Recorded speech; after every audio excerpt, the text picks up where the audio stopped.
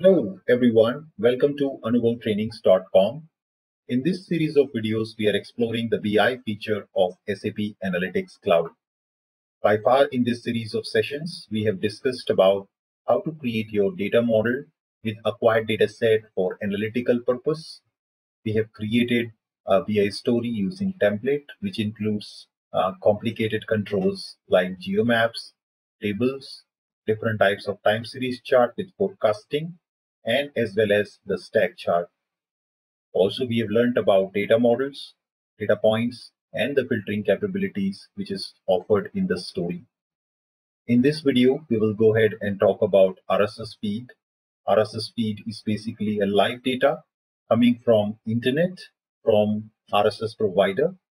For example, when you go to a news channel is popping up the latest breaking news. Or if you go to investing.com, you would be also able to see the news related to the stock markets and the commodity prices. Similarly, there are different platforms which offers news about different topics. For example, in this case, we would like to integrate an RSS feed offered by WHO to our dashboard. So I've got already the URL. So I'm going to copy that URL and we're going to go back to the SAP Analytics Cloud section. And what I'm going to do is I'm just going to add and embed an RSS feed on the left hand side. So let me click on plus. Of course, there are a variety of controls you can choose from, but that is something which we will cover in our detailed training with AnubhavTrainings.com. However, let me just choose the RSS reader and we can go ahead and select this RSS reader, provide our URL for RSS feed, let's say WHO News. We provide this URL and yeah, we can just say please load initially only 10 articles and we can press enter. And there you go.